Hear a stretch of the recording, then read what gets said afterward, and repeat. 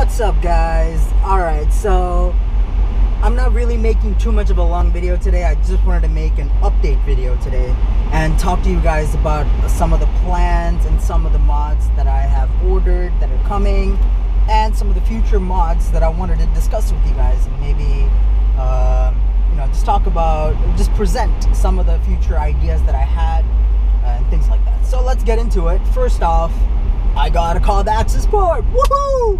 So stage 1 is very near. I already ordered it. I got it from I got a pretty good deal.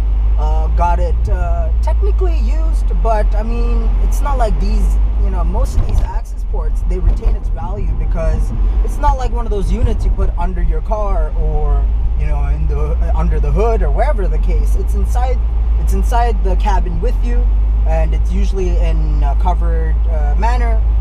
Yeah, there might be a few scratches here and there just from normal wear and tear, but I'm not even expecting that from the unit that I'm supposed to be getting. I saw the pictures of it and things like that, so yeah, I'll be giving more information once I get that.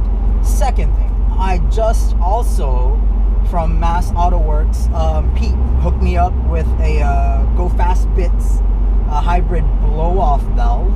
I forgot the exact name of it. I'll most likely have it, in a little caption somewhere right here, just to let you guys know. But it's like one of the best units in the market. Really good reviews, really good reliability from what I hear, and highly recommended by Pete. So I'm all for it, because you know what? At the end of the day, me and Pete talk a lot, and we talk about a lot of the mods that are out in the market, and he tells me about a lot of the cool stuff. So I will be having an install for the Go Fast Bits blow-off valve. It shouldn't be that hard of an install. I should be able to just take the engine cover, the beauty cover from the bottom of the car, just pull that off, and I should be able to access the stock recirculating blow-off valve. Not blow off. So I got to get to the bypass valve, I got to pull that out, and I got to install the blow off valve. So it's 50-50 hybrid, and this is an adjustable piece where you can have it 80 recirculating, 20 atmospheric, or you can have it 80 atmospheric and 20 recirculating, depending on how you want it. So those are the two mods that I coughed up a good chunk of money for. So as far as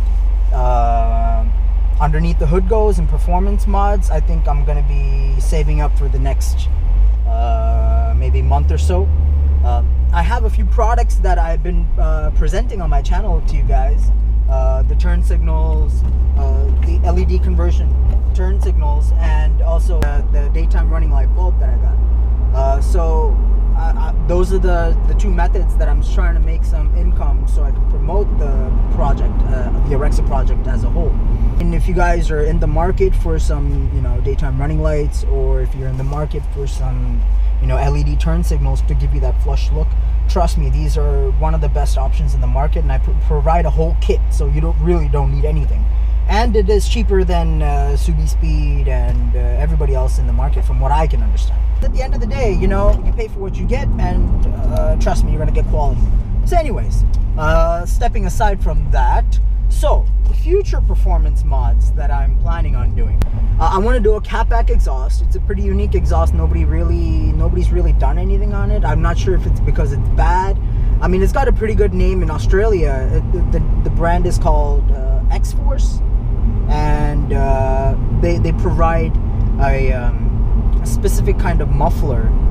The benefit of this muffler is it can be a straight through pipe, and it can also turn, it's an adjustable valve, so it can also become like silent, like stock as well. So that's my goal. So I want this to be like a sleeper kind of car. I don't want this to be like a loud monster, obnoxious kind of thing. I want this to be quiet when I need it to quiet, and when I can open up that adjustable valve and just let the engine free flow all the way through. I mean, that's probably going to be the next mod that I'm going to be getting. It's going to be like around 800-900 bucks.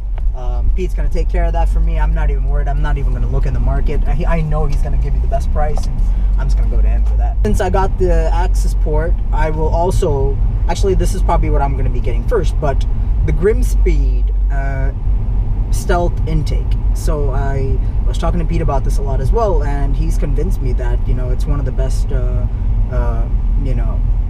intakes in the market as of right now. And they came in really late, is according to what he's saying, and that's the reason they don't have a lot of the market share right now, because they came in late. But the reason they're late is because they were doing a lot of research and trying to figure out the best method. And if you do go ahead and take a look at the Grimspeed website, they talk about how they do a lot of research and things like that into figuring out what was the best tubing material and all that good stuff.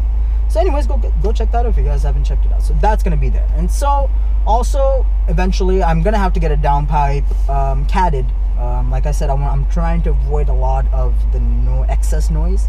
I mean, I could go either way, honestly, because I have the muffler, adjustable muffler that I'm planning on getting. So I could go catted or uncatted. I haven't decided that. So yeah, I think Mishimoto has one for the CVT, so I might look into that. So yeah, that's it for now. Let me take a break and let me get back. Okay, well, I'm sorry about this, but by the time I got back to the car to finish off the rest of the video, it got dark. So I'm gonna upload this video. I'm gonna let you guys know about the update. That's it for today, guys. Thank you for watching. Stay tuned. I will have all the items coming in tomorrow, so I'm gonna be posting all that stuff up tomorrow. Like, subscribe, stay tuned. A lot more coming. All right, that's it for today. Peace.